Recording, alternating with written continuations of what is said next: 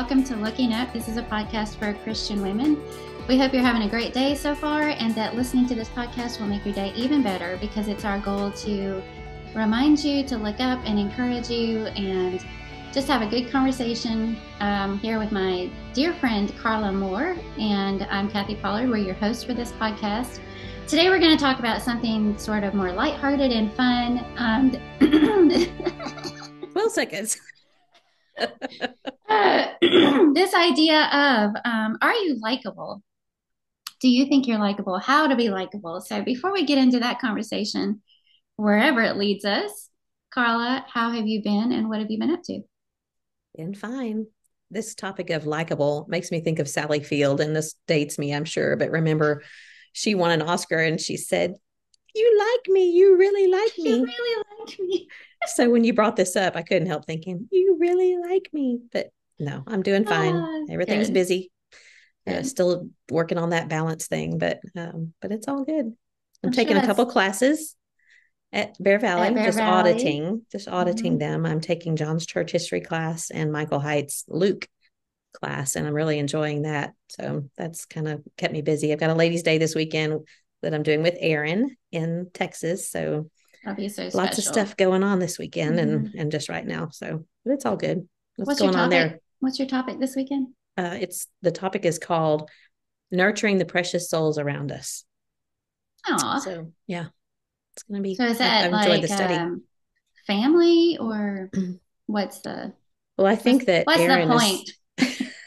I think Erin is going to talk more about, our family, our church family, the people around us, more of kind of the practical stuff. And I was going to try to focus on who are the precious, or who are the souls, and how do we nurture them when we see them as God sees them and treat them as God treats them. That's kind of where I'm trying to go with it. So I'm never finished with a lesson until I stand up to give it. Are you normally are much more ready than I am. I usually write it out, but then I keep going back there and I'm scratching things out and changing things around. And Neil's the one that he writes it and memorizes it, and that's it. Yeah, I can't memorize anything. I usually use my computer to make an outline and do the study, and I plug things in on I type it, but then I write it on my Notability on my iPad, because I feel like when I write it, I retain it better. Yeah. So that's then smart. I go back over it, but I'm just always, I never feel like I completely finish a lesson. I just work on it until I get up and then pray that it makes sense it's just speaking as I'm evidenced right here is not my gift, but not true. No, it is not true. Not true. Nope. All right. Not true. Next topic. Well, by the time this airs, you'll be done with that. So maybe you can share the link. I'm sure they're going to record it, right? I don't know. We'll see. Yeah. Well, if you find out, it sounds like a great topic. Maybe you can share it in the Looking Up group and we can listen. Study. Good. Oh. Very cool. Have you been thrifting? I have nothing real exciting. I found a purse and just some little things. I'm starting to look for some, the whole back and forth to Dripping Springs in Denver. I left most of the clothes that I think I'm going to need for this trip that's coming up in March. And I brought the shoes that I know I'll need, but I don't know exactly what the temperature is going to be. So anyway, I've been looking for some more like travel pants and things like that, but I haven't found anything exciting. My niece did though. She texted me and said, you're not going to believe what I found in San Marcos, which is a college town. And usually that Goodwill is just kind of junky because, a college town often just is kind of the cast off stuff from students when they don't want to take it back home with them when they leave for the summer or whatever. That makes sense. But she found like 6 or 7 Johnny Was tops, and that brand is called Johnny Was. What is that name anyway? Johnny Was what?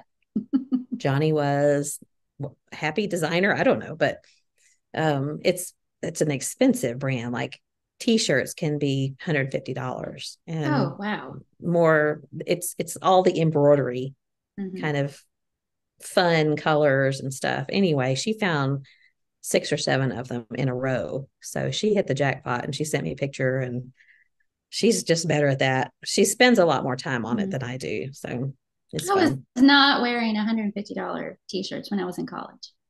Actually, I'm not wearing $150 t-shirts now. Yeah. Come to think of it. Let's make that clarification. Yeah. Well, I mean, it probably wasn't a college student, but who Yeah. knows? It may have Yeah. been. You never know Ooh, these days. yeah. But I to just remember my get rid roommate. of 7 of them, I mean, Yeah, I that's know. That's crazy. crazy. My Yeah. roommate, when I was in college, wore Clinique makeup, and I was a Hmm. drugstore makeup girl. Yeah. I remember being so jealous. Yeah. She got to go to the Clinique counter. Yeah, yeah. And a friend of ours was her mom was doing Mary Kay Hmm. when I was in college, and we went home with her for the weekend, and her mom gave us all Mary Kay facials, and I splurged. I mean, I had no money in college. I was working 3 jobs and putting all the money toward my tuition, Hmm. and I had no money, but I spent what I didn't have. All of Mary this Kay. Mary Kay stuff and felt so fancy. Yeah. Well, that's been around a long time. It really has. Yeah. Yeah. Well, what's going Right. on the homestead? Well, we just celebrated Dale and Janelle's birthday. We combined their birthday celebration Hmm. Monday night and had a shrimp boil. It was my first Mm. time doing one of those. I think it turned out pretty good. So that was fun. And I was going to show you these little cute earrings. Can you see those? Love those. Are they I want her pretty? to put that online so we can order. Yeah. Yeah. I mean, she is selling them. I just don't know if they're online, but she makes them out of leather and she brought Hmm. over a whole pile of them Monday night. So all of us girls, she was like, just pick out the one you want. And so I chose this one. It looks really cute with my Yeah. coffee sweatshirt I'm wearing today. Hmm. But she's so talented. But I was going to show you, she has these really, professional looking, I don't know if that's showing up, Yeah, but I can see. professional looking cards that the name of her brand is Shaggy Sheep Company. Hmm. And I can't remember if I mentioned here already, but the name comes from, she would reference shabby chic, a Hmm. while back. And Dale Yeah. always thought she was saying shaggy sheep. So that's Dale. why that's the name of her brand. Yeah. But anyway, I just want to share that because they're so cute. Those are adorable. Really, really good And they're job. And real, they're leather, but they're real lightweight, that's the thing So about leather. They're lightweight yeah, and you can yeah. wear them all day and it doesn't bother your ears. hmm Well, Yeah. cute. Oh, I also wanted to share before I forget, because I asked for everybody to pray for my sister, Hmm. Christy, and she received the best news. Her doctor said it could not have gone better, Mm. and that she's 99% cancer free. So I want to thank everybody for thinking of her and praying for her and pass along that really good Yeah, news, that report that she got. that So truly thank is God for that. awesome. Awesome in the best sense. Yes, Thankful. exactly. Well, is she having any like leftover symptoms of that week by herself, that radioactivity stuff?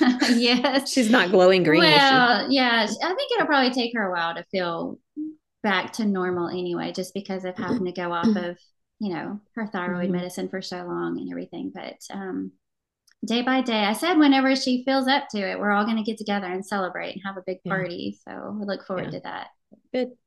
Yeah. Well, so have you had any more issues with hay out in the barn and what's going on in that arena? Well, Neil's picking up some more today because we were getting pretty low. And he is bringing, well, he was bringing, I don't know if he's back yet or not, but he was bringing back 47 hay bales. And we only have a small trailer, a pull behind trailer for the truck. Yeah, So he said, you can imagine how that looked. He filled the whole trailer and the back of his pickup truck with I'm all of picturing this him hay. dragging Yeah. underneath an So overpass somewhere. exactly.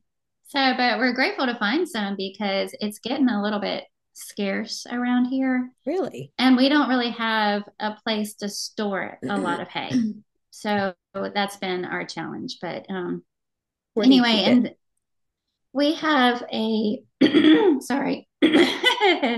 We have like a metal garage thing that you laughing at me. Because you do this when you're Listen, uncomfortable. You're like, you pull I the, do. you do. Well, that's because I get embarrassed and then my underarms start itching at the same time.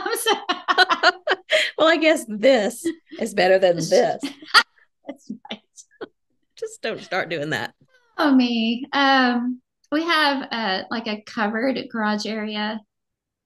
We have a Uh, metal shed that has yeah. like a little covered area where we Hmm. keep the lawnmower and Pepe, and Yeah. so the back half of that is where we're stacking up all of our hay and then covering with the tarp. So Yeah. And for it's those not of in. you who are new to the podcast, Pepe is not a little French man that they have staying in their garage.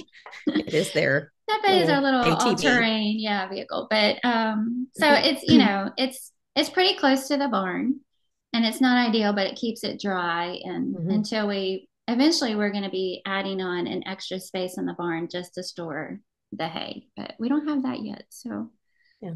that's all. Oh, and then in a couple weeks, we're going to be breeding Peaches so that she can be ready for the next round of calving and more milk. And so that'll be fun and new and adventuresome for us. So that's why you do it. I'm not a super country girl, but you have to breed her so she'll have a calf so that the milk will stay coming. So you Mhm. can't just keep milking her and she won't just keep providing milk. You have to have Right. another calf. Yeah. So we only won't be getting milk from her 2 months leading up to her calving.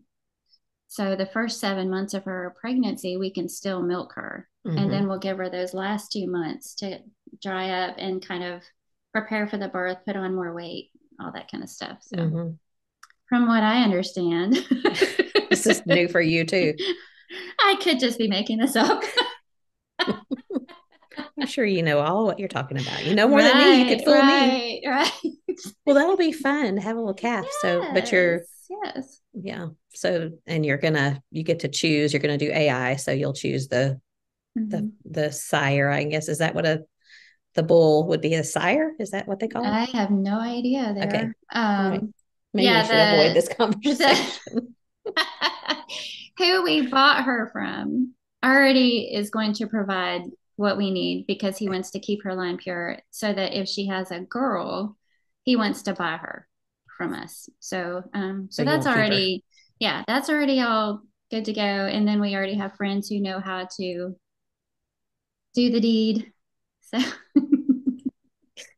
Okay. Moving right along. right We'll get along. ourselves into trouble if we linger too long here. AI does not mean artificial intelligence all the time. So No, no. yeah. Yeah. Yeah, Okay. Moving right along. that's right. Next I've been topic. doing some more sourdough kind of things in the kitchen. Yeah. Made You some made English English muffins. muffins, and I've Mhm. been using more of the discard. I haven't really done a lot with sourdough discard, but I made a Dutch baby with the What's that? discard. It's like a German pancake, you know, the kind where it's got a lot of eggs in it and it puffs up Oh, like a and popover? kind of, except it's bigger. Okay. But I made one of those, and yesterday I made pizza with the sourdough discard. So I hadn't tried that before. I've made sourdough pizza, but not with the discard. So I'm trying a lot of new things. I always feel like there's this whole new world of sourdough. I know it's not new because it's been going on for years, but there's this world of Hmm. sourdough that I'm not a part of. And I want to be. I feel a little bit left out, honestly. But someday I'll be a cool girl Well, and I'll do sourdough. it's you know what, I have mixed feelings about it. I feel like I'm doing it because I should be. You know, if you have a little farmette, you should be doing sourdough, and it's supposed to be. It really is supposed to be very good for you, as far as how your body digests it. It's supposed to not give you that sugar, that insulin spike. You know, because all those great things about it, but Mm-hmm. I just don't know. I like to be able to make bread when I want to make bread when I'm in the mood for it. I don't want to have to think about it ahead of time. Yeah. And anything sourdough, no matter what they say, you have to think about it ahead of time, at Mm-hmm. least a day or two Yeah. to And get that was things my going. problem. I mean, years ago, we called it friendship starter, but I felt like I was letting my friendship starter down if I forgot about it. And I just couldn't keep up with it. And I know I mentioned before, we gained weight. So Yeah. I love baking and especially baking cookies and bread and stuff like yeast bread. I prefer, of course, that's not Hmm. as good for you, or there's Hmm. probably not anything good for you about it, but tastes good. It does. But And you can still make yeast bread with whole grains, and you can still make it healthy. mhm, But the friendship starter, I think, is like the one that Alicia Pennington gave me that I mentioned last week. And yeah, what I like about hers is that she keeps it in the freezer. hmm So that's pretty nice. so there's less maintenance, right? That way. Hmm. But Yeah. there's I what mean, sounds like quite a bit on the front end. yeah, you still have to think about it, and hang out with it for a few days before you make Yeah, I something with would it. But fail. I'm sitting here looking at there's 5 bananas sitting next to the sink that are black because Celicia Grider, you are in my head every time I have black bananas because she makes banana bread. She will not let me, like, I can't throw them out. I do because sometimes you just have to. But I have all these good intentions. and I just don't have time, or I find something different to do. So Yeah. things have just changed. Mm-hmm. That I miss that part. Lots of parts. Lots of parts. Yeah. That's a whole nother topic. Yeah. Yeah, it is. We've already talked about that today uh, too. yeah, I'm trying to think if there's anything else I wanted to share with you. I kind of was going to bring up some stuff, and I thought I'm saving that for next week. Why? Why are you saving it for next week? Well, because something will happen between now and next week that'll make it more interesting for me to talk about it. Oh, that sounds mysterious. It's not, but Well, you have Freed Hardeman lectures coming up. When is that? 2 weeks from today. Okay. Well, the lectureship starts before then, but I Mm-hmm. actually speak 2 weeks from today. I think I'm the last day of the lectureship. Thursday. Mm-hmm. What is your topic? It's kind of a long title. It's something like, I thought you'd forgotten. no, it's something like because he is giving us a banquet, we have a reason to celebrate, or Mm-hmm. something. It's Revelation 19 and Okay. the passage about the bride and the groom and the bride and her being arrayed in fine linen and the marriage supper of the Lamb. You know, Okay. that's my text. Mm-hmm. So, Good. mm-hmm, Well, I know you enjoy that study, I'm sure. mm-hmm, All mm-hmm. right. Well, Ready? I'm ready. Well, it's your turn. So I'm I'm waiting for you. driving. You're I'm driving. driving. Uh, so anyway, we're talking about how to be more likable. And the reason this came up, sometimes ideas for these episodes come about in the most convoluted way. And today is just one of those examples because I ran across a book in, one of my Kindle feeds or Amazon. I don't even know what it was, but I ran across this book that intrigued me and it was called, I had to write it down, Life in Five Senses. Hmm. And the whole premise behind the book is really intriguing, is that most of us tend to neglect at least one of our senses. Okay. And so, um, and everybody leans more heavily on, one or more of our five senses. And so the whole idea is she walks you through figuring out which sense you tend to neglect and how to embrace it more so that you have a more fuller expression of life, more Mm-hmm. enjoyment of living, more awareness, more blah, blah, blah. And anyway, I haven't read the book. I haven't bought the book. I'm not, I don't know All you anything got's the about title, it. girl. All I got was the title and what it was about, which I thought was intriguing. And so, because of that, I ended up looking at the author. Her name is Gretchen Rubin, and found out that she is some sort of philosopher who her expertise is happiness, like people's behavior and how it's tied to happiness. And so, her podcast is called the Happier Podcast. Mm. And so, then as I'm going down this trail, I thought, well, what does she have to say? And I found one episode where a portion of that episode was covering a surprising way to be more likable. And so I listened to it and it was very interesting. I'm going to share what she had to say. But that's what led to this that would be a fun conversation. So let me just go ahead and say I am not recommending Gretchen Rubin. I don't know anything about her. Sorry. I don't know anything about her podcast. I've only listened to this one segment of one podcast and I don't know anything about this book.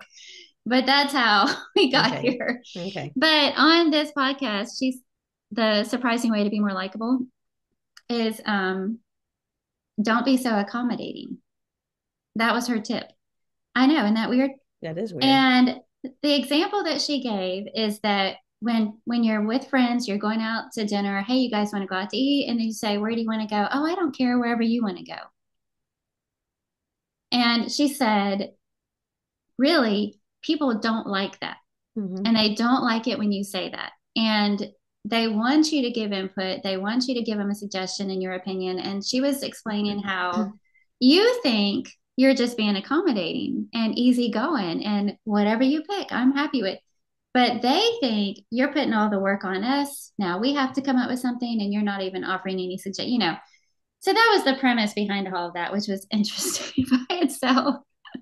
Yeah, I don't know if I completely agree with that. I can I see know. how it's helpful when somebody says, "Okay, here's three places. Where would you like to go?" Rather than, "I don't care, wherever." But Well, and you're I get what smart she's saying. because that's exactly the suggestion that she made. You know, Yeah. she's like, at least give them something and say, well, I really like Mexican or Italian, or, at least give them narrow the field. That's exactly what she said. But I do acknowledge that, sometimes Neil and I go out to eat on Sundays after church and we Hmm. go back and forth every single time. Where Hmm. do you want to go? I don't care. You pick. No, I picked last time. You pick. No, it's your turn. You pick. Really, I don't care. Where do you want to go? We go through this whole thing and it's exhausting. I just always tell John, I just reserve the right to veto. That's all I want to Yeah. do. I just want to be able to say, no, no, somewhere else. Yeah. Well, usually it goes something like Neil saying, well, you know where I want to go. And I'm going, oh, Where does he want to go? Barbecue. yeah, Mission Barbecue Hmm. or, something like that. Or a steakhouse. It's either barbecue or a steakhouse Hmm. pretty much John every would pick time. Rudy's every day of the week. What's that? Rudy's barbecue. It's a gas station Oh, with barbecue. oh, yeah. Yeah. I mean, it's not bad, but Hmm. like I confess that sometimes when we're going down the road, if I see a Rudy's sign, I'm like, look over there to I'll look the distract other him way. from, yeah. I like it, but it's just, every Yeah. time. Right, Okay, right. sorry. I'm Well, just distracting. since we're already distracted, we do shout out to our friends Jeremy and Ashley Waddell because they have opened up their own food truck called Yeah. Bub's Barbecue, and he has got it down pat. I mean, he can smoke a good brisket. Isn't it your brother that does a really good Yeah. brisket? I think he Yeah. would give your brother a run for his money, Really. actually. We might have to Yes, have a it cook is. off. Right? It is very good. But, anyways, so that's how we landed here. And I thought we should talk about that. Yeah. And, do you think of yourself as a likable person? Do you come across that way? And so I figured we might want to start out with some disclaimers. First of all, Go ahead. we're not having this topic because we think we're likable and we've got it all figured out. How many times have we said that? I was going to say, as with most topics, we were just interested in this topic and thought it would be fun to talk about. So, like I said, we're not exactly sure where this is going to land. We just thought it would be fun to talk about. I thought it would be fun to talk about.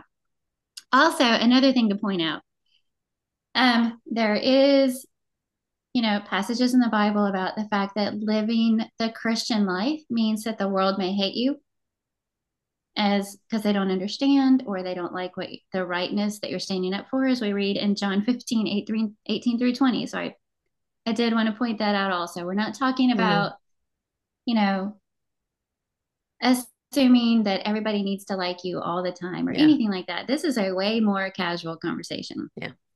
And then finally, some people aren't going to like us just because they don't, no matter what you do. Something's wrong with them, but whatever. That's just how it is. I am just not going to be everybody's cup of tea. And that's okay. That's life. So we're not really talking about any of that kind of stuff. We're just talking about being likable in general. So I thought I would ask a couple of questions to get the conversation going. And one of them is a personal question for you, Carla. And so think back into your growing up years, back into your long time ago history. 20 years ago? Maybe like middle school, high school, Ugh. somewhere around there. Do you remember feeling, did you ever go through a phase where you just really wanted to be liked and, not maybe not to the point of desperately wanting to be liked, but did you ever have this sort of awkward period or this phase where you felt like you had to try harder to be liked, or maybe you even started doing something or gave into something or adopted a trend that you didn't even like just to be liked? Hmm. Do you remember anything like that Oh, from your yeah. growing up? First of all, I'm worried that people are not going to like me because I swallowed wrong and now I have to keep clearing my throat. So I try to get that out of the way. I remember like sixth and seventh grade in particular. That's such an awkward age. At least it It was for is. me. Mm-hmm. Something about being 12, 13 years old. And it felt like it seemed like a lot of it centered around always being part of a trio. And, anytime Yes, that happens, exactly. yeah. And Yeah. still, even as an adult, that happens. But when there's three girls, it seems like two are going to be closer than the one that's not, they're all Mm-hmm. friends, but these two are going to pick each other, and then this one's going to feel left out at some point. And I know I had a lot of that. I remember Mm-hmm. even the girls' names, and I don't hold anything against them. We were all just Mm-hmm. immature then. But yeah, there's so much of that. When I think about it, it even gives me that icky feeling in my Mm-hmm. stomach of remembering trying to figure out where to fit in, especially when you know that you're, maybe before you're a Christian, but you've been brought up that way. And so there's something different about you anyway, and we're supposed to be, but Mm-hmm. yet at that age, it's still important to be liked by people. And so trying to figure out the balance there is a Mm-hmm. tough thing to look like them, but not look like them, to feel pressure to dress like them or say things like them. I'm not even talking about things that are wrong. I'm just saying Mm-hmm. Right. style or whatever. Mm-hmm. And oh, that's just a kind of a hard place to be. Well, you hit the nail on the head because something I find myself saying a lot when I see drama amongst adults. I always say, Mm-hmm. what is this, sixth grade? Yeah. Because Uh-huh. that just in my mind is stuck as that time period when I remember that whole, I don't know if you'd use the word rivalry or what, but that whole, are you going to sit by me today in lunch? Are Mm-hmm. and like you said, usually it involves two or three friends and all the drama that goes along with that. And that's when I first remember things getting awkward in relationships. Yeah. So sixth grade and beyond. So as we start out, I was thinking, number one, there are some people that just aren't likable, right? And Mm-hmm. I mean, we all know Mm-hmm. people that just aren't likable for whatever reason. Maybe they're prickly Or or difficult. Yeah. gruff or, and you kind of have to, there are those people that you kind of have to say, but once you get to know them, they're Yeah. they're a good soul. They have a tender heart underneath all of that Mm-hmm. cactus exterior. You kind of make those little apologies for them. Right. And or those people that are like that, but you love them anyway because you're supposed to, and you just make that decision to love them anyway. Well, do they know that they're not likable? Mm. Do you think they know that they're not and they don't care? Or do they just not see it themselves? I think it's a mixture of both, maybe, depending on who it is. When you brought this topic up, immediately what comes to mind are, instead of thinking about what's likable, you tend to think about, well, what about those people that you have difficulty liking, and what is it, the characteristics that they have? Mm-hmm. But I'm thinking of one in particular that, kind of like you said, at first, this person was very prickly and very difficult, just difficult. But investing the time in getting to know this person, I find out what a gem they are. Mm-hmm. But then, so I think it probably has something to do with their family circumstance or something in their past that made them that way. Or, Mm-hmm. we've talked about the difference between personality and character, and some people's personality is just, I don't know, because character to me means that you're working on those things that will make you more likable or Mm-hmm. pleasant. There's lots of different synonyms I think we could use. Pleasant would be one of them, or Mm-hmm. I don't know. But some people just on the surface have protection and barriers, and there's something about them that makes you have to look twice or dig a little deeper or make more of an Mm-hmm. effort. But I don't think, trying to think if there's ever been a person who I started off just really having a difficult time with, that if I didn't invest in them, or if I did invest in them, I ended up Yeah. really liking them. Mm-hmm. And I can't think of anybody that's true of. So Mm-hmm. invest in them, I guess, is a Mm-hmm. is a tip. Mm-hmm. Well, I was thinking about, I don't know if you've ever been told by anybody, okay, now in adulthood, I'm not talking about sixth grade, Mm-hmm. that, or you found out that somebody didn't like you in adulthood. Even the phrasing sounds very elementary, but Mm-hmm. Yeah. But I was thinking about, several years ago, I've shared this with you before, that somebody came and admitted to me that they didn't like me because I was too huggy and I came across as shallow. And that's what made me think about. when you give off a certain impression or certain vibes, and you're not even aware of it, Mm. and that it's coming across in an off-putting way, or you think you're doing one thing, but it's being received or coming across completely different. And so, that was it really caught me off guard because I thought, what? Yeah. Me? Something's wrong with you. What? I grew up hugging people. I've always been a hugger, and we've talked about this before, but I've scaled my hugging way back since then because I don't know what it was, but that was the impression that I was giving. And so the other night, all the kids were here we celebrated Dale and Janelle's birthday, and we were talking about texting and how sometimes when you're reading somebody's text, we kind of insert things that aren't there. Mm-hmm. We read it in a certain tone because there's no emoji attached to it. Yeah. There's no Yeah. exclamation point. It's just a short, brief answer with a period. And you're going, are they mad at me? Are Yeah. they not really wanting to do this? Are they, we're kind If of you get the reading. thumbs up and that's it. Yeah. And so it generated this conversation about how there are certain people that you get a text from and they always sound mad, Yeah. but they're not that way in real life. Mm-hmm. And you have to remind yourself, Yeah. Yeah. I I'm have sure, one in I'm mind in sure they're particular. not mad at me. Mm-hmm. You're scrolling back. What did I say? Yeah. Well, so in the midst of this conversation, one of my sons, whose name I shall not mention, said that my texts come across as mad. And I went, what? No, they don't. You're very proper with your texting. Like you have commas and what do you call those? Not italics, but Quote marks or, quotation yeah. marks. Yeah. And Uh, so your texts are more formal, but not no, I don't ever think you're mad. Well, so it put me on the defensive, and I was like, no, they're not. I am very careful about that. And so, well, that was Monday night. And ever since then, every time I text somebody, I'm looking back, going, what can I add to this to make it look more warm A and bunch of happy friendly and faces. floral? Because again, sometimes you think you're making these assumptions that what you're giving off is going to be received one way, and it's just not, and I'm Mm-hmm. looking at him going, what?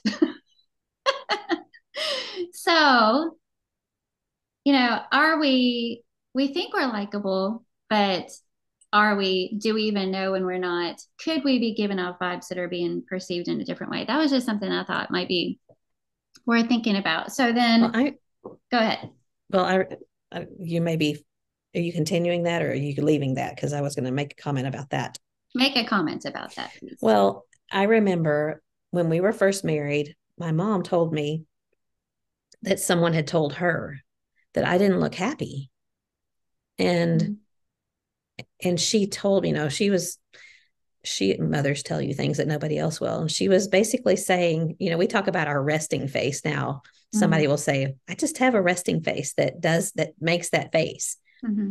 And that's kind of how I felt back then. It wasn't that I was unhappy. I mean, I was a newlywed, so there was a lot of different um, transition going on in my life, but I wasn't unhappy at all.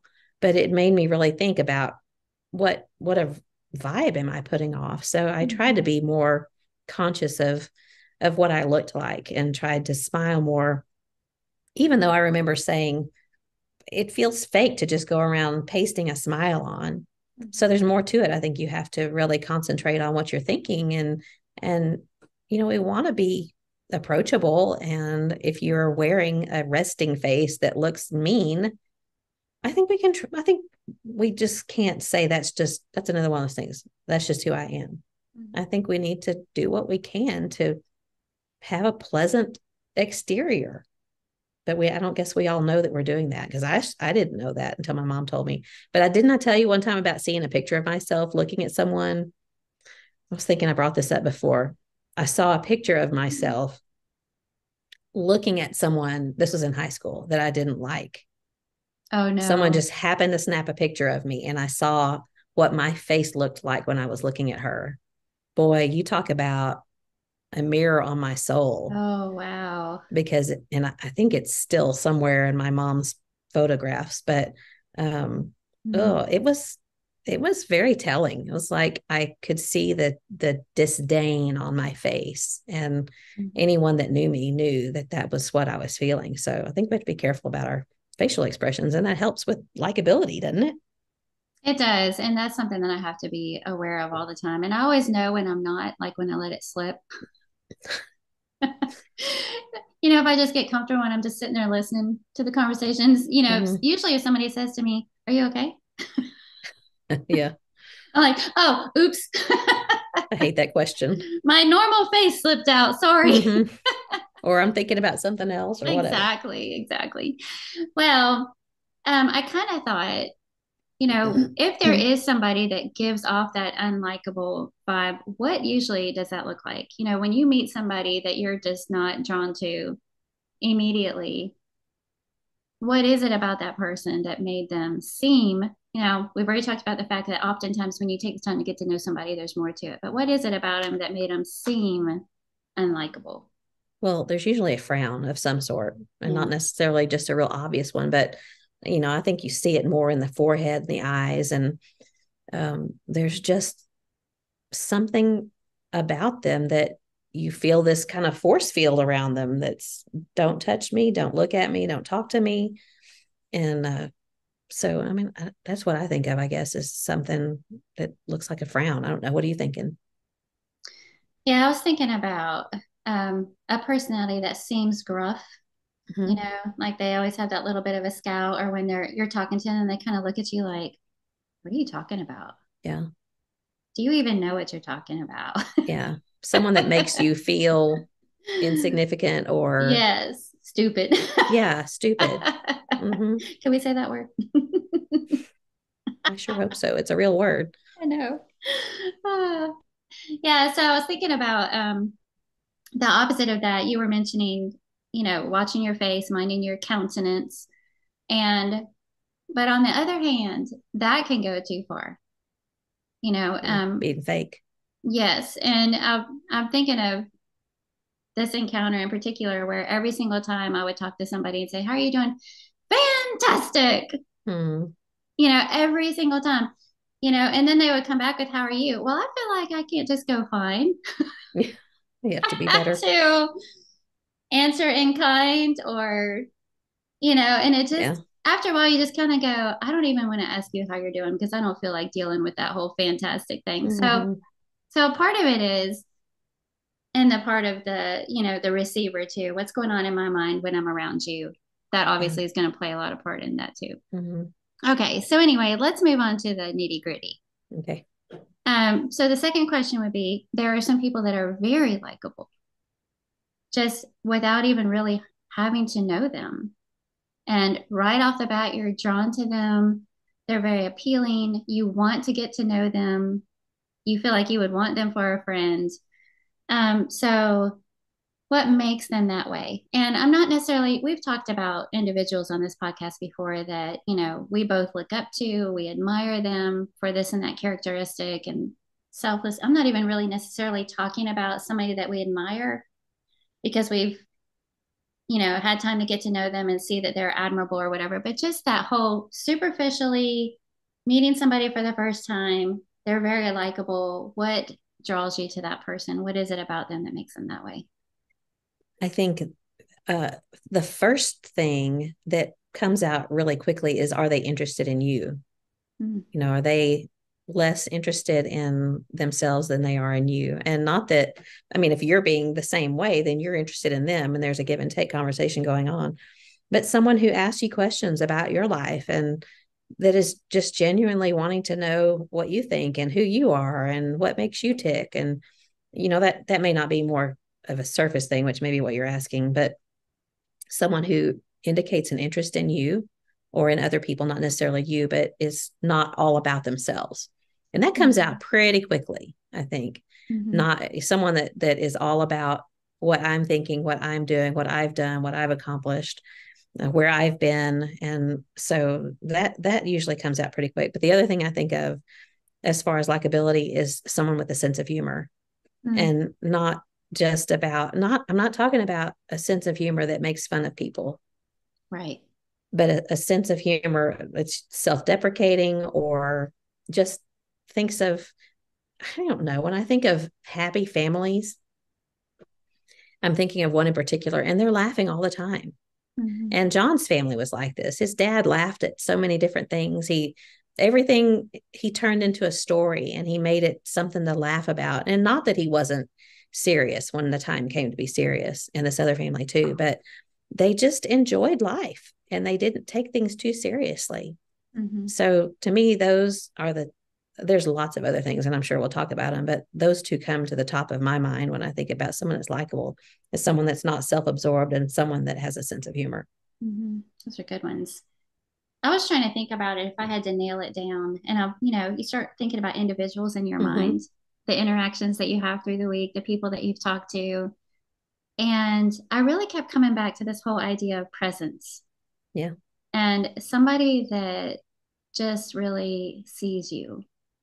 And when you talk to them, maybe they stop and face you and look you in the eyes and just have a real conversation with you. And they don't Mm-hmm. look like they're on their way somewhere else or Yeah. distracted, or you don't feel like you're like, I don't want to keep you. You're obviously busy or heading Yeah. out, or, and we all are. We're Mm-hmm. all busy and have things on our mind. So I'm not saying there's anything wrong with that. I'm just saying I'm drawn to people that um, when I see them, they see me, which I Yeah. know sounds very selfish, but I'm just drawn to that. And I feel Sure. like it's such a powerful gift that somebody has to give you their presence and their attention. And, when you're talking to them, have you ever talked to somebody and like they ask you a question and you start to answer it, but you could tell they're not even listening to you, Oh or you yeah. just Oh need to, yeah.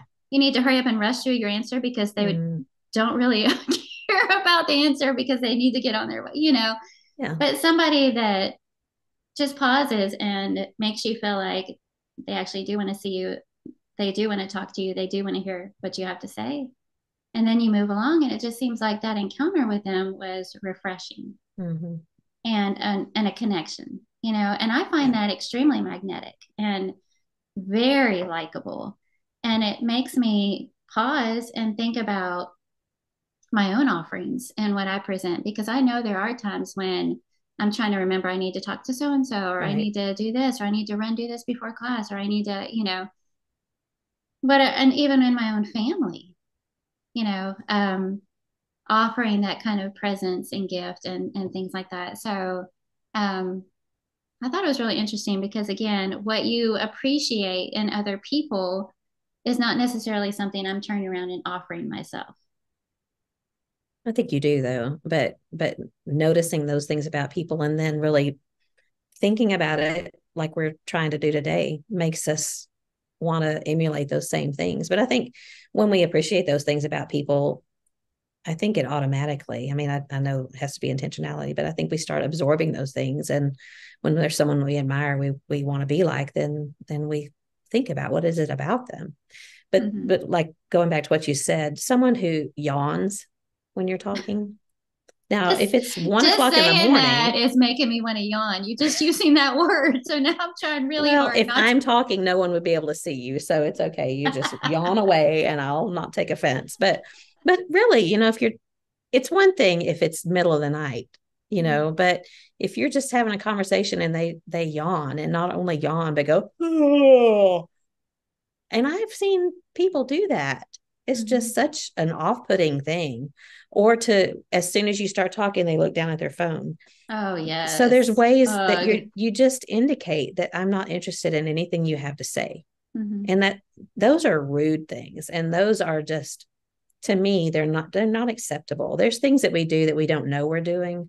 Mm-hmm. But to me, those are some things that we do that are they're just not right, to make Mm-hmm. someone feel so inferior. And so I hope that I can't imagine anybody listening would do that. But I remember one time humorously, there was a preacher, and this was right after we got married. So lots of years have passed, but he was shaking hands, preachers do that, shaking hands as people walk out the door. And it was a man that knew my dad. And I shook his hand. He said, "How are you doing? How's your dad doing?" And I said, "Well, dad just got out of the hospital." And he said, "Well, good, good, good." It was one of those Oh, things that no. I didn't hold it against him because I knew it was Sunday morning, he's Oh shaking hands as people no. leave. But that made me really think about, how Mhm. am I listening to people? And sometimes that's harder to do. And I've more times than I care to admit, there's somebody that I need to give a message to. I need to give them something. And they're in a group of people. Mhm. And I go straight to that person, deliver the message, and then I leave. And then I think, wow, that was so rude of me to not even say anything to the other people in that group. So I hope we give each other grace for Mhm. some things like that. Um, but I admire and love people that the people, especially when my kids were little, that would bend down or get down on Mhm. their knee in front of my child Yeah. and talk to them on an eye to eye level. And that's Mhm. kind of something. There's a gnat. There's probably those bananas in there. Um, You're gonna have to make that banana bread. or yeah, don't tell Celicia, I may have to throw them out. But just indicating an interest in my child, it Mhm. was so touching to me. So I think there's things we can do that really, really, really speak to, I'm interested in you, and I'll be that way. Yeah, I was thinking about how, and I'm picturing the church building environment, before and Mm-hmm. after worship. When I see people and I go, "How are you doing? Good. How are you doing?" But I keep walking, and Yeah. there have been a few times when I've thought, "Good grief," and I'll kind of stop and turn around and then answer, Yeah. "I'm fine. How are you doing?" Just like trying to. I'll Mm-hmm. pause and at least look you in the face since you've asked me how I'm Yeah. doing. Yeah, well, I was Yeah. thinking about a couple other things were kind of the opposites of some of the things that turn me off. And, you know, um, the know it all Mm-hmm. One mentality, better. I got one one better. better, one Mm-hmm. upper. Anytime you bring up anything, this is how it's supposed to be. This is what you should do. That kind of thing. And Neil said a comment the other day in passing. We were talking about somebody, and he was like, "Well, it's that typical firstborn personality. They know everything." And Hmm. I could tell as soon as that came out of his mouth, he was like, I'm not saying that. I just looked at him. I was like, ah, well, but so the opposite of that would be people that ask you questions, like you say, they show interest in what you have to say and Mm-hmm. hearing about your way or learning from you without feeling the need to come around and say, yeah, but, and then add their 2 cents worth. Yeah. We don't Yeah. always have to do that. Mm-hmm. Just listen Just and listen. ask more questions about what they said. And I think 90% of the time, the person that does that, and I don't know, maybe that's overestimating, but most of the time, I think people are just trying to relate. I Mm-hmm. know I'm thinking of one person in particular that I can't get something out of my mouth before she's saying, I know my mom said blah, blah, blah, whatever. Mm-hmm. And, but I know her heart, and I know that she doesn't intend to come across as someone who has one better. She's just trying to relate, and she's a likable Mm-hmm. person. But there's people, and I think a lot of it comes from maybe insecurity or inferiority, and they're, well, yeah, you did Yeah. that, but just wait until this happens, or Yeah. you should have been there when I did this. Mm-hmm. And again, I guess the people that do that are not aware of how off-putting that is. And I know I've done it before, I'm sure, but I try not to. But those conversations that you have with people who they're talking about themselves and what they've done, and you're asking them about themselves, but they don't ever return that. It gets awkward really fast because you just feel like they're not interested in anything you have to say, and they're not interested in your experiences or in you. And so I find myself not really caring to seek out their company. And I know I shouldn't be like that because, I've been thinking about this lesson for this weekend, the precious souls, the ones that are precious to God. Every single soul in the whole world is precious to him. So Mm-hmm. I need to see them that way. But it's some people make it harder than other people. Yeah. Have you ever sat through a whole conversation and the reverse is true? Like at the end of that conversation, when they walked off, you realize I talked about myself the whole time. Yeah.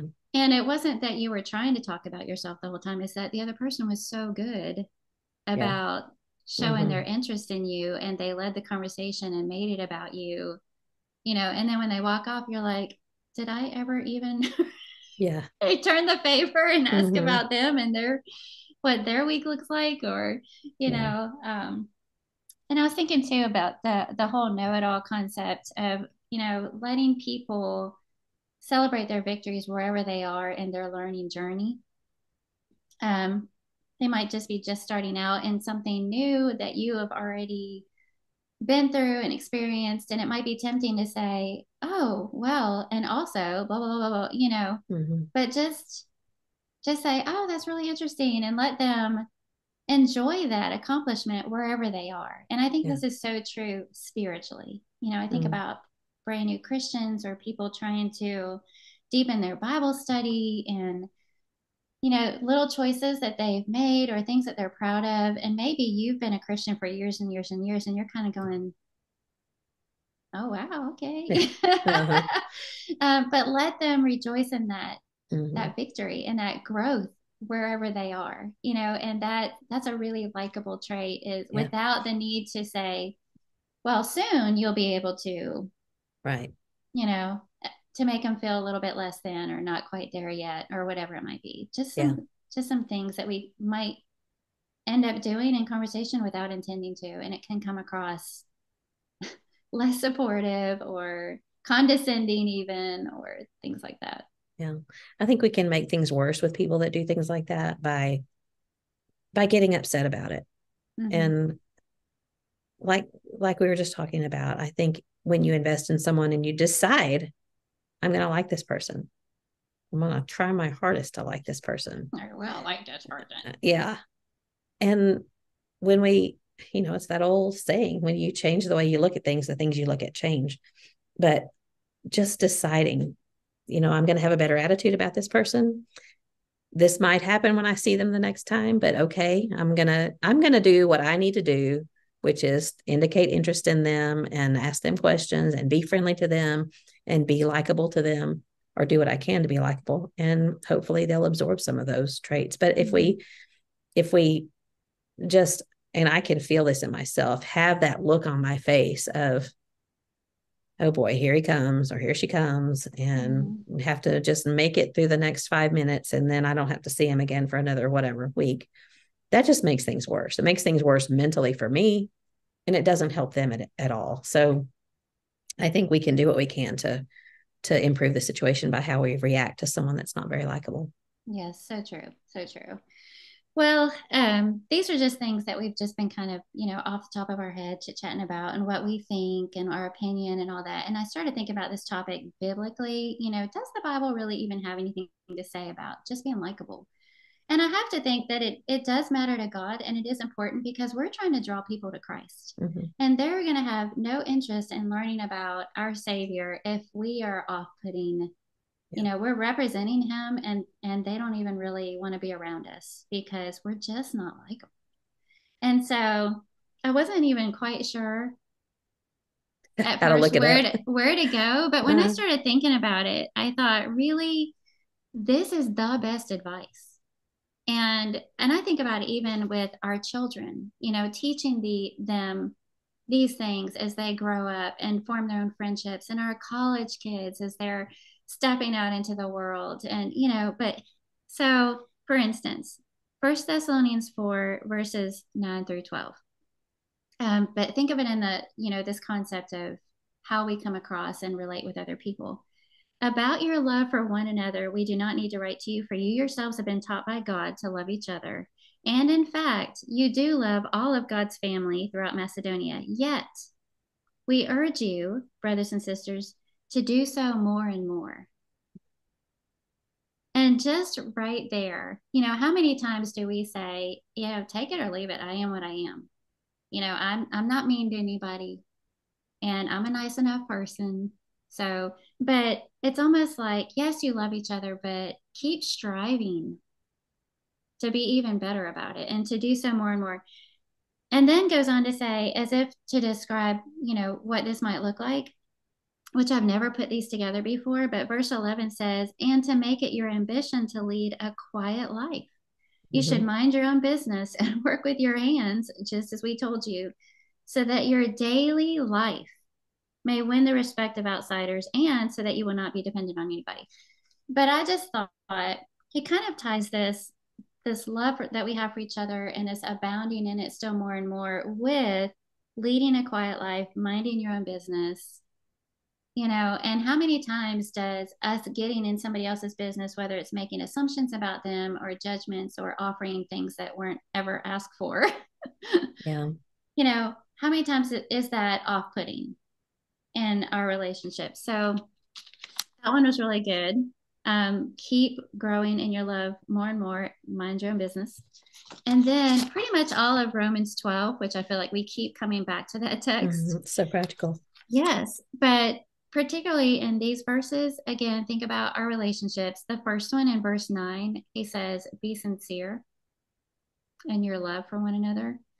And I think about all those little things that we've mentioned that, well, this would help if you were not frowning and you were smiling instead, Mm-hmm. or this would help if you actually acted interested in other people instead of being self absorbed, and this would help. But all of that has to be sincere. Yeah. Because if it's fake, in any way and it's very put offing, Yeah. put off putting. Off-putting. I was like, that didn't sound right. It's very off putting. Be sincere in your love for one another. Verse 10 says, be devoted to others. And I think it'd be fun to kind of camp out on that word devoted to see, Mm-hmm. it might be something a little bit different than what we're thinking we're accomplishing. Yeah. Verse 10, honor one another above yourselves. That will definitely make you a likable person. Absolutely. Verse 12, he says, be joyful and patient. And the opposite of those things, somebody who is not a joyful person, they always have something to complain about or gripe about or whine about, is not likable. Somebody Mm-hmm. who is impatient with other people and the world at large, does not draw people to I themselves. am very Be joyful and impatient with patient. impatient people. It's just not right, is it? No. And then verse 13 talks about sharing with others and being hospitable, opening your home. And then verse 15 is the one that talks about rejoicing with those who rejoice and weep with those who weep. So being with people and experiencing their life with them. Verse 16 then says, do not be proud or conceited, which I think kind of goes back to that whole know it all, Yeah.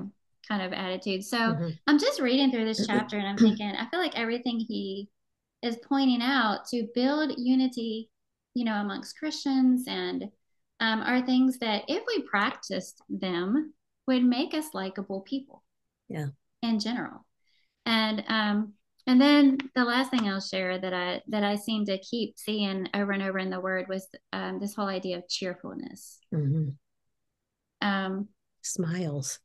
Yeah, and I feel like we've seen this before, or we've talked about this before about how people will say, God never told us to be happy, just Yeah. holy, or, people will Yeah. take exceptions with the difference between joy and happiness and all that. And yet, the Bible has tons to say about presenting a joyful countenance, being Mm-hmm. cheerful, doing things cheerfully.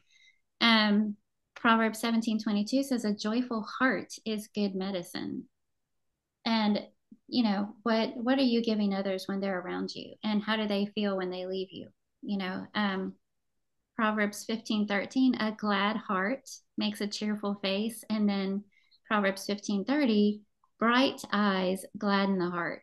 Mm. So again, it's that whole countenance, and then in the New Testament, I found it interesting that God mentions cheerfulness when it comes to things that we do in our service to Him, like giving.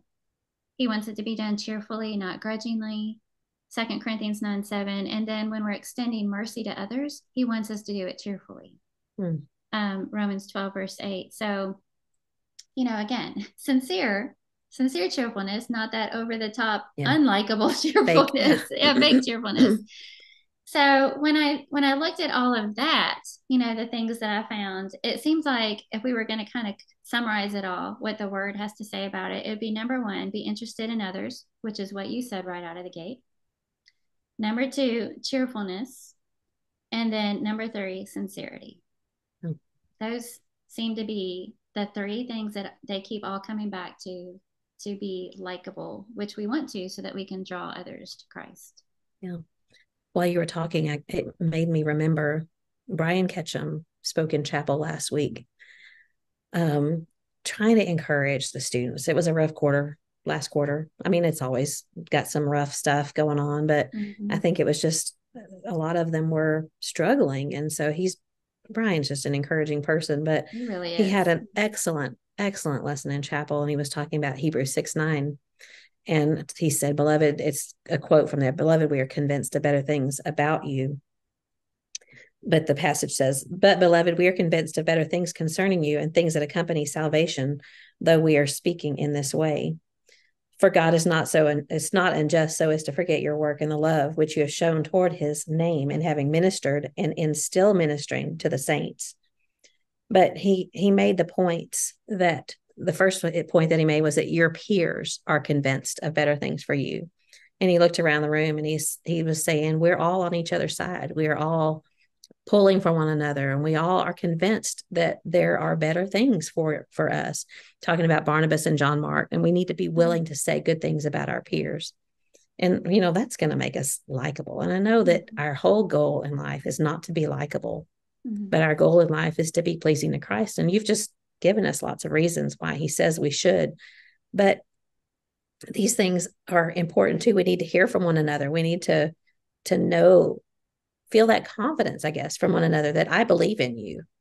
And that is super likable when someone has confidence in you and believes in you. And that just gives you that boost that you need. And I had never really thought about that with this passage. He went on to talk about how your instructors are convinced of better things for you. And then he said, God, above all, is convinced of better things in me. And so I just thought that was interesting to think about. There's a lot of things in scripture that talk about our countenance and our mental, how would you say that? How we are able to mentally decide and be convinced about things that are good and better and cheerful and positive. And we can convey that to other people in how we present ourselves. I love that. That is so good. And I think about how much that is needed for people to hear that they can do it, they can succeed. I believe in you. I see the best in you, because think about everything that we face in the world. Yeah. That's beating you down is the exact opposite of that. And of Right. course, where else should we get that encouragement than from our Christian family? Right. I think about that a lot with my own husband because Neil's really good about that. He's an encourager, and Yeah, he's good definitely. at being encouraging to me. And sometimes he'll say things to me, and in my mind, I'm going, "That's sweet, but I know you know better because you know what I've done, and you know my history, and you know my struggles, and he does, but he still believes in me, and he wants me to know that, Right. and I love him for that, and I treasure that, and it means a lot to me to hear that from him. So you are so right. I can't think of a greater gift or things that we could do for the people around us, the precious souls, Mm-hmm. um, than to extend that to them. It's almost like we keep going back to this word grace in all of these episodes. Yeah, you may know somebody's past or their struggles, or you may be privy to something that's happened in their life.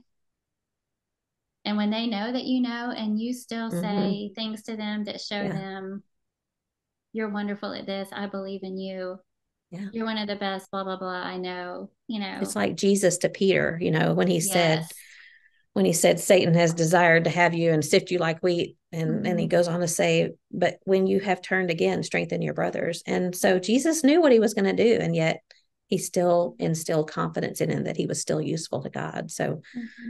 that is a huge one that didn't even occur to me until we were talking about this. Confidence in people. Well, so our go forward for the week would be to be likable. And it doesn't involve fitting in, being up with the latest trends, feeling like we have to be all that for everybody around us and be successful. And it involves being sincere and showing interest and encouraging people And what else did I say? Being cheerful, those types of things. That's what we do going forward when we engage with other people. Are you looking at the time? No, someone just tried to FaceTime me and Oh. didn't set this on do not disturb. I know you have a You didn't cutoff hear to that? look. No, Oh, I sorry. didn't hear Okay. it. So Okay. I just saw you. You looked startled, and then you looked at the time, and I thought, oh, have we gone past your cutoff time? No, Because I no, know it was you have that to da, go. da, da, da, da, da. Oh, Oh, oh, can't believe you didn't hear it. no, none of that came across. Okay, so is there anything you want to add to this topic before we move on and I'd rather do keep talking our? about the topic than do the will it illustrate. Okay, I don't know if we were any good about at it last week or not, but Neil says that's okay because that makes it better. So all the pressure is off. So you get to go first. I'm going to give you, will it illustrate? I'm going to give you this time a random fact instead of a news item. Okay. The random fact is people once ate arsenic to improve their skin. I don't know if I you knew saw that or that not. this morning. I What? came across that this morning. Are you serious? Yes, I actually looked up random facts. It wasn't even a news article. yeah. Okay. This one, and this was a couple of days ago. Okay, so it said that a lot of Victorians' cosmetics, things that they would put on their skin, were riddled with arsenic. But there were also products on the market in the late 1800s, like this is what it was called, safe arsenic complexion wafers Yummy. that you would eat, and they were created by a doctor. And they claim to get rid of freckles, blackheads, and other facial disfigurements. There's your random facts, Carla. Will it illustrate? Your face. Well, Kathy, to say things like you say them, sometimes the things that we think are good for us are really poisonous. Among them, things that I can't think of right now. But sometimes it sounds really good. And even somebody that you think is really smart tells you it's good, but it turns out to not be good. So you need to know the truth about things so that you can not eat arsenic. You were doing so good. That's the best I can do. I'm impressed. That was pretty good. No, I Okay. saw that this morning because I Googled That's so random facts wild. too. So it came Oh, up. so So we you may saw have the same you may thing. have come across this one All too. right. Okay. Kathy, did you know that McDonald's once created broccoli that tasted like bubble gum? To bring this unusual vision to life, Hmm. McDonald's turned to its research and development team. Food scientists and flavor experts were tasked with developing a broccoli variety that not only had the distinctive taste of bubblegum, but also retained the same nutritional value. It was a challenging endeavor as broccoli, a cruciferous, are you impressed that I know how to say that? I'm very impressed. Cruciferous vegetable has a naturally strong and somewhat bitter flavor, quite a far cry from the sugary sweetness of bubblegum. So it goes on to say, ultimately, McD's candy flavored broccoli never made it to the chain's menu. The project was eventually shelved, possibly due to the insurmountable flavor challenges or concerns about the reception of such a unique product. Hmm.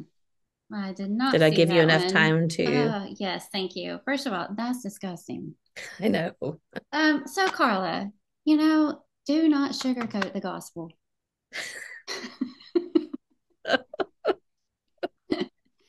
There are truths that people need to hear because it's good for them. And if you try and sugarcoat it, you're just going to mess it up.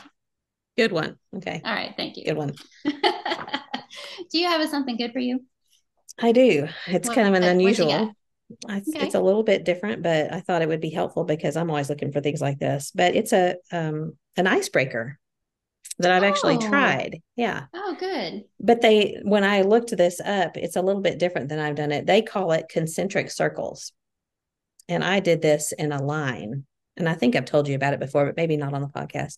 Mm-hmm. But this is where you divide up into two groups, make a big outer circle and a big inner circle with people, and they face each other. They line up facing each other. So you have the Mm-hmm. same number in each circle. And then you provide them with questions that they ask one another, but you have a timer. You only get like 2 minutes to discuss one question. So let me read what they say. Pairs discuss their answers to a getting to know you question, then they rotate for the next question, forming a new partnership. So it's kind of like speed dating. In fact, I think that's what I called it. And it was in my house. And so it was so loud because there was like 30 women. So you've got 15 pairs, but it was fun and it was non-threatening because you know how, I mean, I'm this way. If there's somebody that has been, like when we go back to Dripping Springs and there's people there that I don't know, and I'm like, I'm supposed to know them and I haven't introduced myself. And then it just gets more awkward the longer you put it off. Right. And so this way you have the questions. You provide them ahead of time. Something like what they have is, do you play sports? Do you consider yourself shy or outgoing? What's the last movie you saw? So there's simple things like that. Yeah. But it's like a conversation starter that's easy, but you only have a short period of time. So you get in these circles and you have the first question, then you blow a whistle or you sound a timer or something, and then the inner circle shifts left or right or whatever. So one circle's not moving.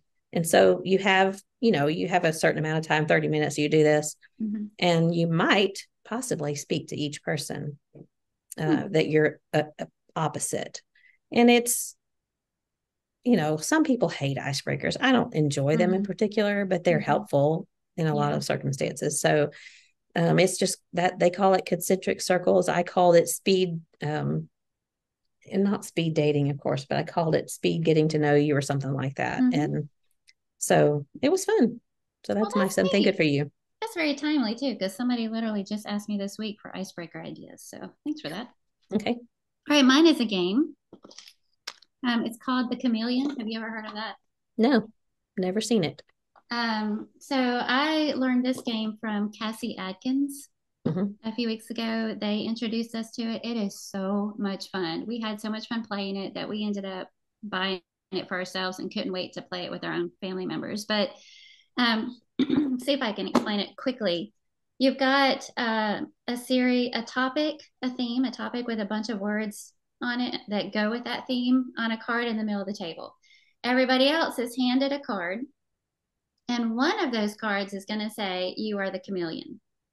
Everybody else's card is going to have a little code on it that's going to let you know which word on that card in the middle of the table is the secret word for the round. So everybody knows what that same word is except for the person who's the chameleon. So you go around the room and you have to say a word that gives a little clue to the secret word. That you know what it is. So it has to be specific enough that everybody knows, oh, okay, you're not the chameleon. But it has to be generic enough that you're not giving the word away to the chameleon. Because when it's the chameleon's turn, they have to pull it off like they know which word it is. So they're kind of listening to what everybody else is saying, and trying to. And so then everybody gives their word, and at the end, you vote who you think the chameleon is. And it ends up being hilarious because you've got people debating, no, I don't think it's this person because they actually said blah, blah, blah, or people defending their word that they've given. It is so much fun. It's a great. Sounds fun. It is. It's a great group game. So it's called The Chameleon. Good deal. Yes. Okay. All right. Good conversation. I think you're very likable. Well, I like you too. I like you too. Let's be friends. Okay. I'll think about it. Okay. Oh. Do you like me? Check yes or no. Definitely yes. Well, have a good trip, a safe trip. I know it'll be a wonderful encouragement to the ladies this weekend, and I look forward to chatting with you next week. And until then, keep looking up. Love you. Love you too. Bye.